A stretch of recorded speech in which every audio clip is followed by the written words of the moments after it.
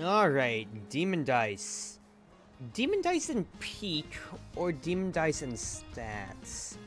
Or Second Pit, so I get 6th Pit unless somebody wants to necessarily swap with me here.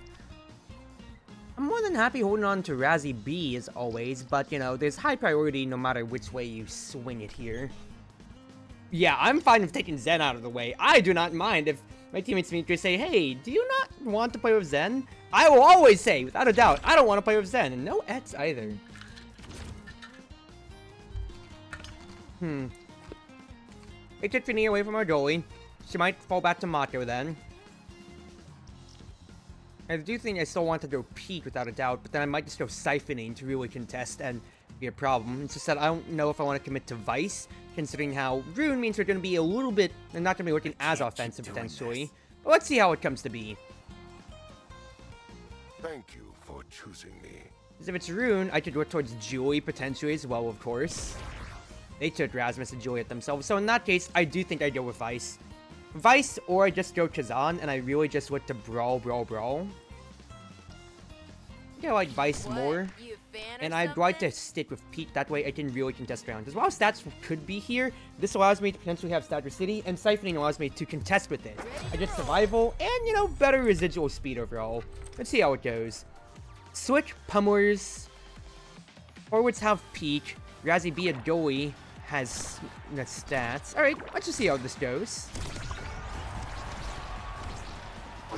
Carry it down. Almost had a potential beef. I was really holding on to my Thunderstruck right there, trying to see if I could get a potential reaction out of things. Oh, why am I lagging? Not again, dude. Finny beefed it.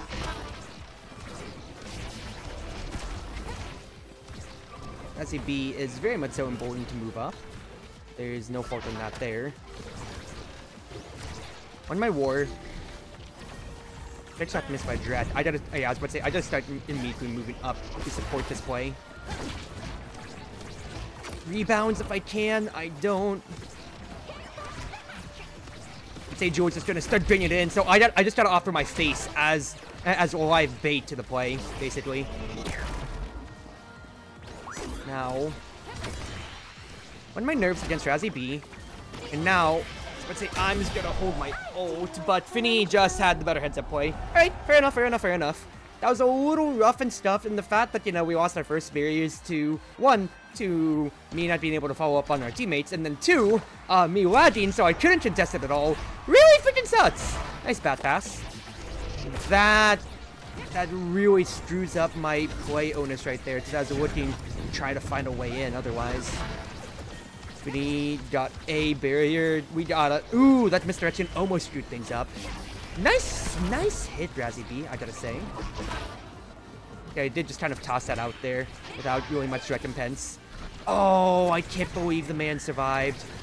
Let's get the orb, deny Joey from having anything, and then I just want to immediately send and challenge. Just challenge with my face. I got Joey's evade out, which is great. I can't believe I didn't hit anybody there. Are you kidding me? And then the dash punch? Oh, this sucks so much. Oh, this sucks so much.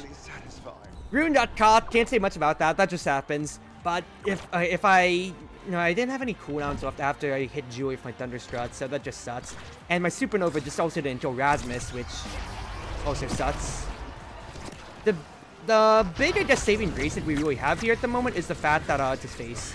The fact that they are all pretty low on energy. So I can just try to force respect one way or another.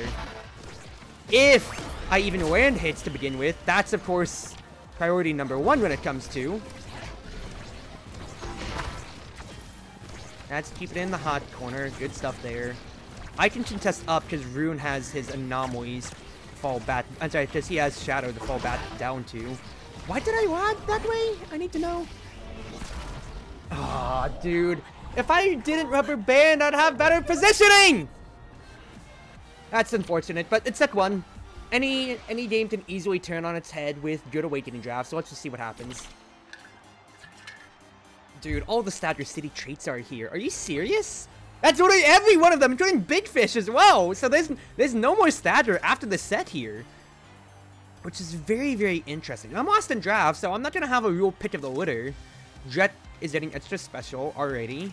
So then it just comes down to what does everybody else necessarily want. Because Rune can just really just did reverb, I suppose, at this point then. I'm going to take reverb if he doesn't want it, because, okay, he gets ripped out remedy. That's pretty fine on this end. Julie gets big fish, whatever. I could go for quantity or quality, but I'd want quantity considering how Siphoning Wand. I want that burn and ticking to just keep going at every opportunity that we get.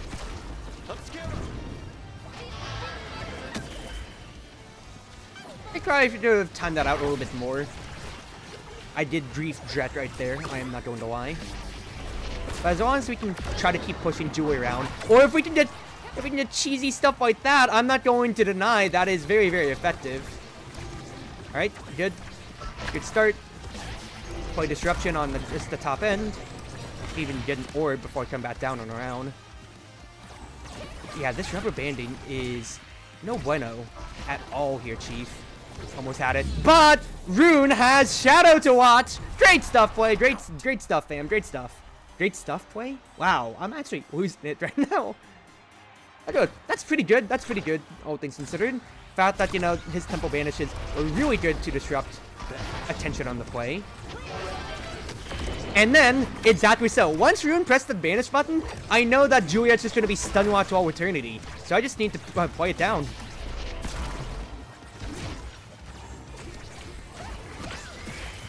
Try to grind it.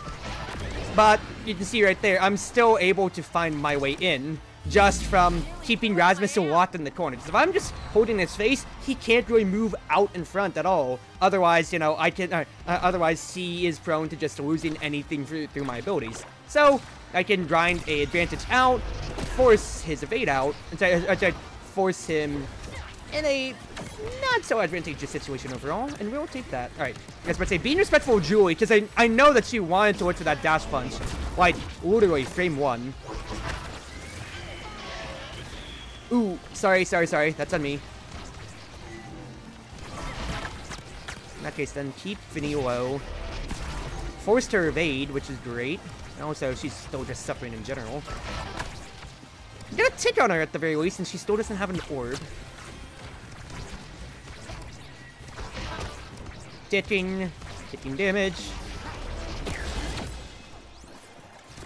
Not necessarily the best yet. Julie is finding a way to potentially get in. Good reaction. The fact that I ate that misdirection too is absolutely huge. I need to get a hit one way or another. Ooh. Cornering opportunities all together. Ooh. Try looking for a cheesy way in on Rasmus right there. This is dangerous. That is really, really nice. I got nothing to say about that. That was really good on them. Thought I could just maybe force things in. If I hit it to the top right, another play could have potentially come around, but I was just trying to chip it in. And considering how close to energy I was, I will admit that tunnel visioning was definitely on my mind at the moment right then and there. I was hoping I could get Finny, but fact is, I still got a wicked-ass angle. The double cut, potentially. Not immediately. But I am just going to force immediate respect and kill Rasmus if I can. Did not, but I'm just going to deny the orb, keep the pressure on him. And Rune just got to hold instead. Nice stuff, dude. Nice stuff. All right, great pickup play. Fact is, with more offensive traits coming around, I could continue running this train on controlling their energy and all. So we will just see how things go. Okay, well, in that case then, I know what I'm getting. As much as Prize Fighter would be great, as much as denying potential Rapid Fire Primetime would be great, I do think that just amping up everything and having my entire kit be way better is huge. Rasmus doesn't even go for it. He goes for Might of the Colossus, which is also its own viable option. But with Drek on the table potentially too, I don't know about that. He's doing Ponderer. Okay, safe goalie choice. No problems there. I just gotta look at maybe if we can shut down Finny then. Surprised that Primetime really made it through that draft all things together there. But there's a very big use case for all traits and everything that we're seeing around here. Almost got Julie. She did strafe around my hit, though, so good on her.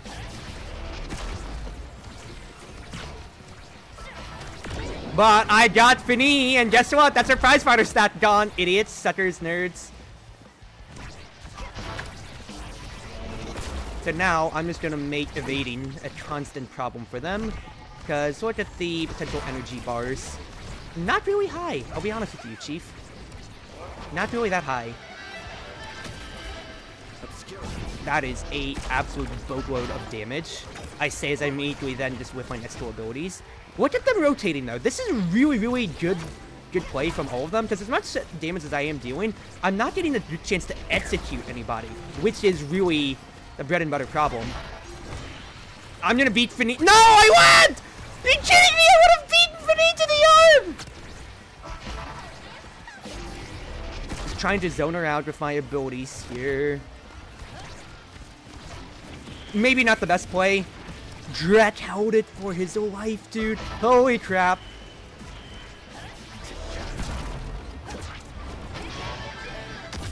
Trying to just zone for what I can here. I lost my strike war. Keeps it away from Julie, potentially, was my thought process there. Oh, it just through balled. Really, dude?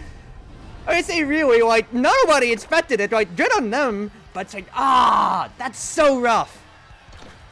That's so rough, but it's okay, it's okay, it's okay. If we can just ping Julie enough, quite frankly, here. That pull is so annoying. Well, there's no Julie pings to be had here, that is the annoying problem, of course. There's a lot of stagger I did just take. Nah, guess what? It's like, what's his face? Supernova used to survive is all that it takes. And guess what? I can just immediately blink on in. I will steal the other orb. I'm back. Right as rain. Healthy as I'll ever be.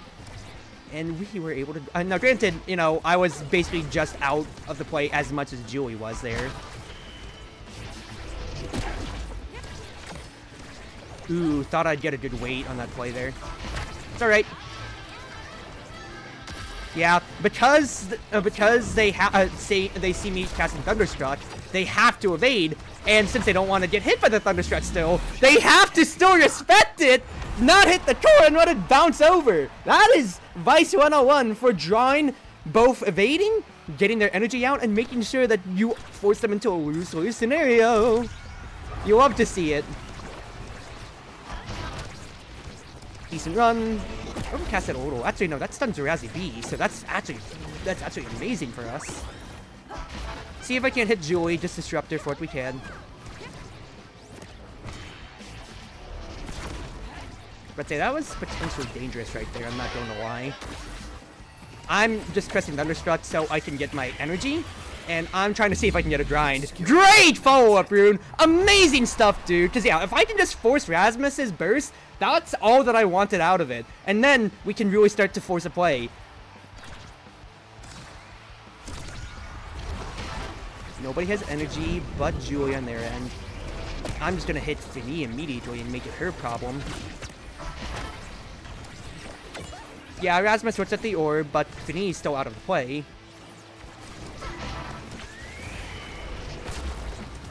No hits for my abilities at all. It's whatever.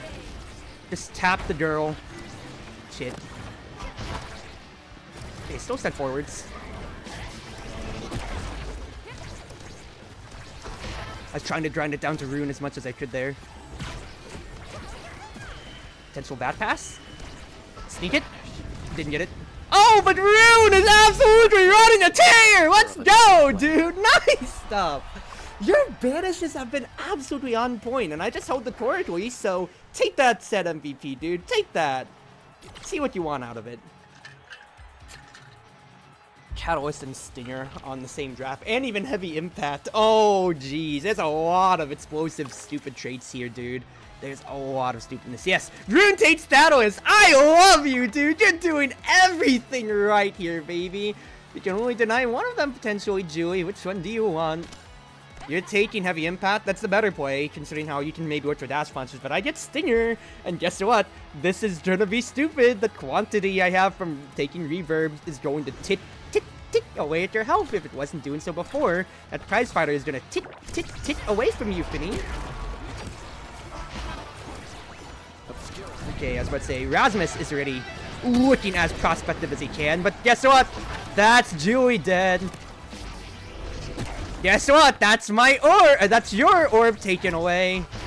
Okay, I might have beefed it there, because now there's no offensive line to keep Rasmus down low. Why am I lagging? Say burst on the table, potentially. Yes, huge. I missed another power chord. That is absolutely monstrously horrible.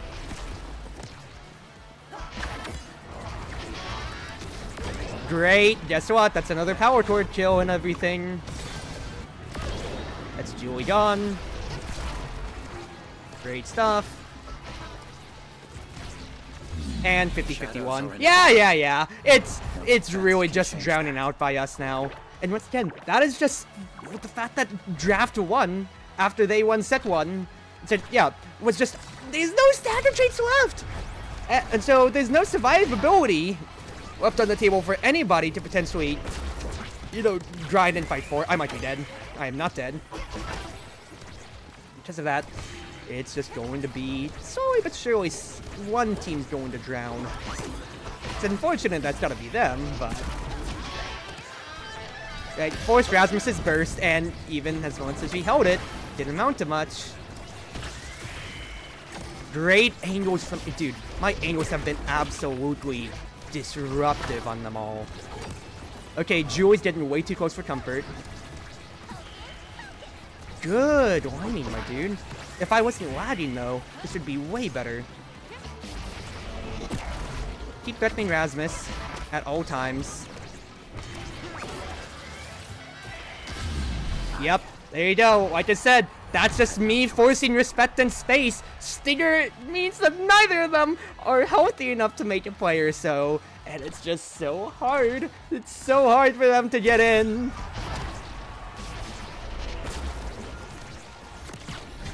I don't know why I pressed the teleport button there, I'll be honest. Oh my goodness, I knocked Vinny into the vanish just from that power chord hit. That is absolutely hilarious, dude. Okay, that hurts. Good tempo swing on me right there, though. Taking all the damage in the world.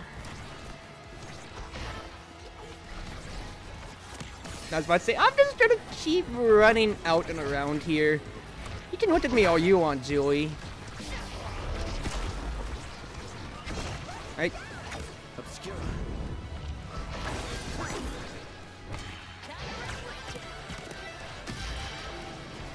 Just that force. Oh, almost. That was also just another case of major lag to me. I'm dead in the water, but Ruin should potentially have something. Look at the breaking that he is putting on right there. Jet moved a little too far up though when I was dead. I was gonna say Ruin almost had the break of a century. The ankle breakers?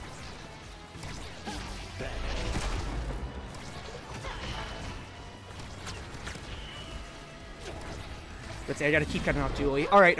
That's rough. After I landed and whiffed my burst completely there, Jet also did move up. But, you know, like, we all did our ones. It's 2023. Like, we've been stomping them, so I'm not gonna blame him for moving up and being emboldened. It's just one goal, but as long as we still win the set, that's just what matters.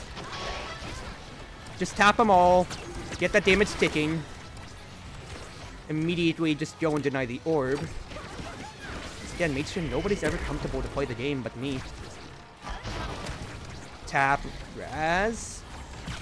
Say this is difficult considering how there is a burst on the table from Julie here. Just keep zoning. It is an orb. She whiffed though. Huge. Sorry.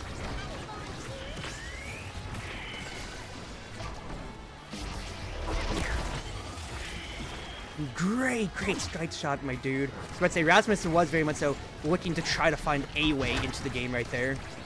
That backwards power chord could have been dangerous. Could have been his keyword. Or just keep tapping the enemy as much as I can here. Good kill.